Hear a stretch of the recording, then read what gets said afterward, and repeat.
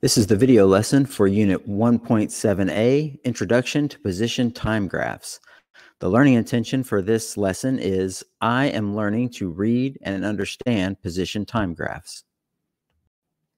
The success criteria for this lesson are I can tell the important parts of a position time graph.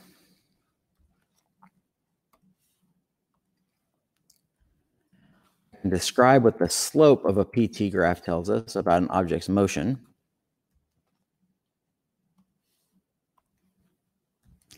And I can describe what direction an object is moving based on the object's PT graph.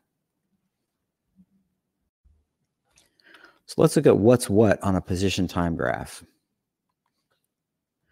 So the slope on a position time graph is going to tell us the velocity or speed of the motion that is being explained on the graph. So when you calculate the slope of the graph, so if we have a position time graph here, when you calculate the slope of this graph, that's going to tell you the velocity.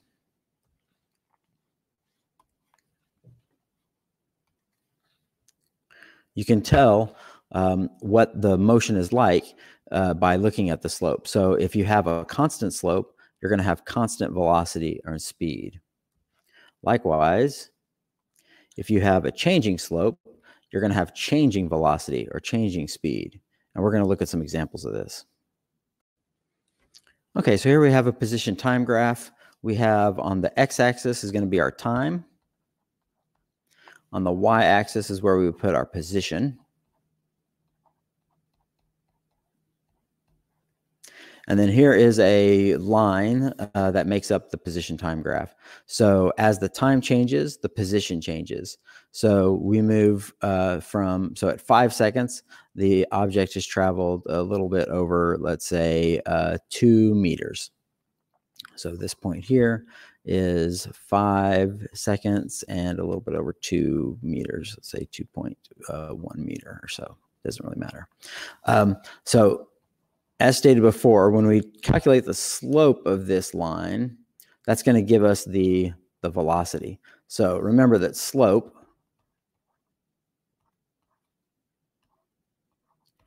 is equal to rise over run. So we have the rise here.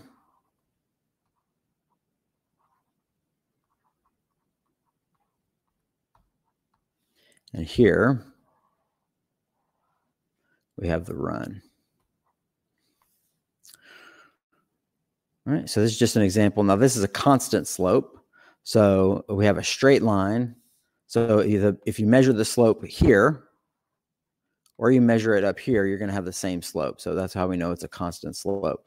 And so we have a constant slope.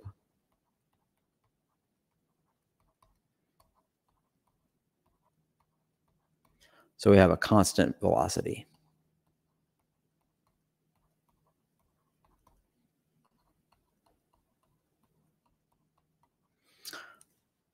All right, let's look at another example.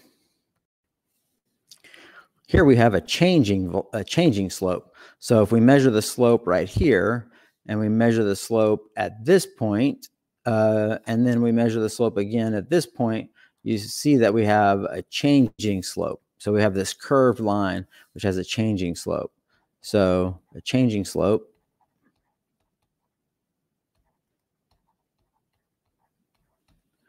is going to equal a changing velocity.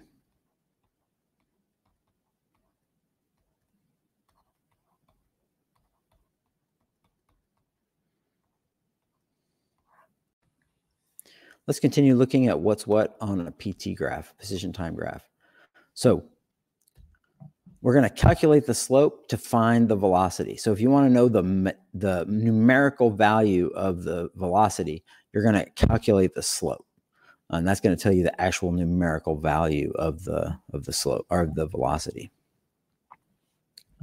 And you can just look at the velocity and determine whether the slope is going, or whether the velocity is going to be positive, negative, or if you're going to have a zero velocity, meaning the object is standing still.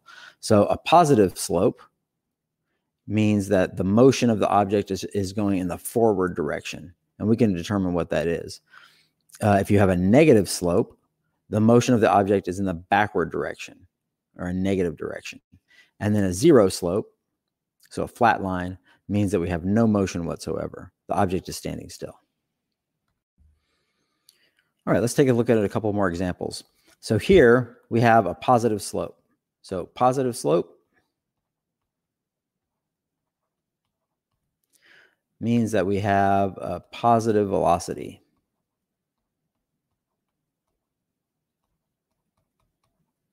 So this velocity is going in a positive direction, or it is going forward. We can say the object is moving in a forward direction. Whatever we determine that to be. Usually objects move from left to right. That's usually the forward direction. And then reverse would be from right to left. And then on this half, from 12 seconds to the end to 18 seconds, the object is moving. It has a negative slope.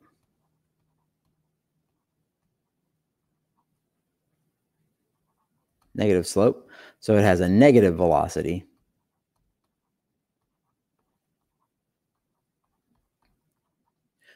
Which means it is running in the reverse direction. So we have a positive slope, means a positive velocity, means it's going forward. A negative slope, a negative velocity means it's going in reverse. So you can think about a car pulling into a parking space, for example. So we have the car getting ready to pull into a parking space. Sorry about my car. So it's pulling into the parking space. It is moving in a forward direction. So it has a positive velocity. When the car gets ready to leave and you're pulling out of your parking space, it's going to have a negative velocity because it's moving in a negative direction. All right, one last position time graph where we look at an object that has lots of different kinds of motion. So here we have a positive slope. So we have positive motion. So positive slope, positive velocity.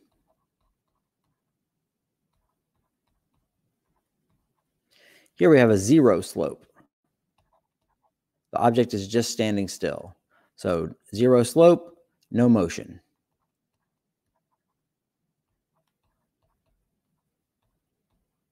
And if you think about this, it makes sense. So as time ticks off, so we're sitting here from 4 seconds to 6 seconds. So your position here is on the y-axis. So you're sitting here at the position of 4 meters. And as time clicks off 4, 5, 6, you don't move from this position of 4 meters. So for those 2 seconds, you're not moving from the position of 4 meters. So the fact that you're not moving indicates that you're not you don't have any motion. So therefore you have zero slope, no motion. All right.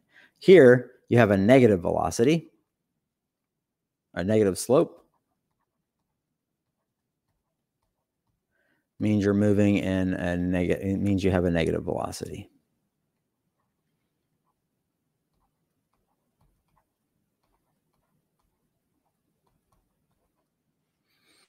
And then finally down here, you have a zero slope again. Zero slope means you have no motion.